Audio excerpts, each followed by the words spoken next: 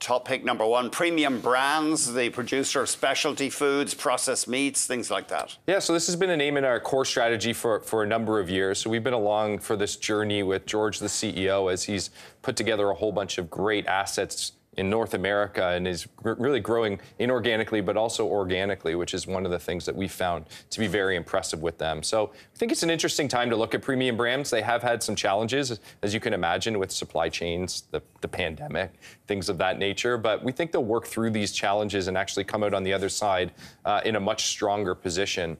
So one of the things that has hurt them over the last year has been inflation. So costs have gone higher, and they haven't been able to pass those costs on And so now they're able to pass these costs on as inflation is coming over. If you listen to their last earnings call, they did mention that they're seeing these cost pressures subside now in this last quarter. So good news for the macro too.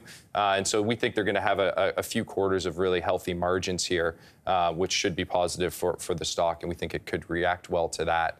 The other interesting thing about Premium Brands is that they do they make processed or prepackaged sandwiches and things like that for the quick serve restaurants. Yeah. And so, as you can imagine, at a time when it's harder to find labor and harder to find workers to come in, that's something that their customers are really interested in. So we think it's a good time to own a high-quality name like Premium Brands at a record low valuation.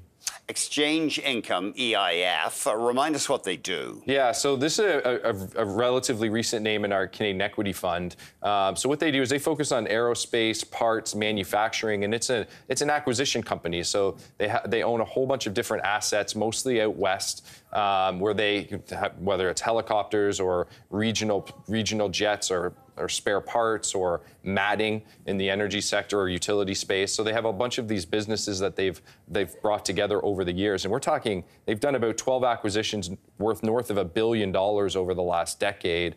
And now they're generating hundreds of millions of dollars in free cash flow every year, paying a really nice dividend yield, about 5%. And we just think they're at a really nice inflection point here. So, the valuation doesn't reflect all of these gains that they've made in free cash flow and in turning these businesses into really strong operating franchises. So we think the CEO's done a great job over the years, and we don't think his stock price is fully reflecting that free cash flow conversion that they've been able to demonstrate. So it got on our radar, and it quickly became a position in our ACE fund.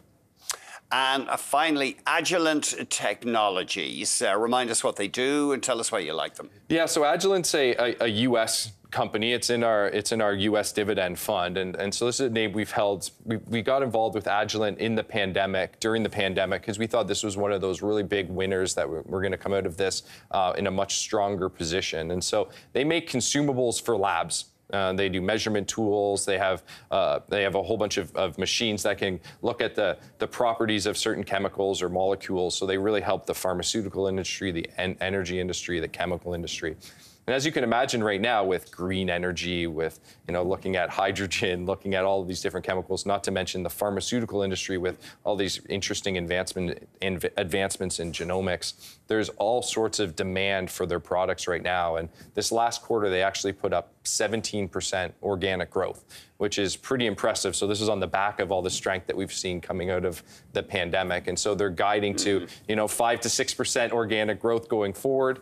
And one of the interesting things about Agilent is they have a very underutilized balance sheet. And so there's a lot of small companies, as you can imagine, that they can acquire and tuck into their business. And so we think it's just a matter of time before they flex that balance sheet to buy some of these assets from, who knows, maybe Roper wants to sell one of their assets, or Thermo Fisher, which is one of their competitors, or maybe there's a whole bunch of tuck-ins they want to roll up into the business that will be accretive to shareholders. So the valuation is reasonable. The dividend is there and it's growing, and they've been performing, performing in very strong manner. So we like this name and continue to hold it. Oh, okay.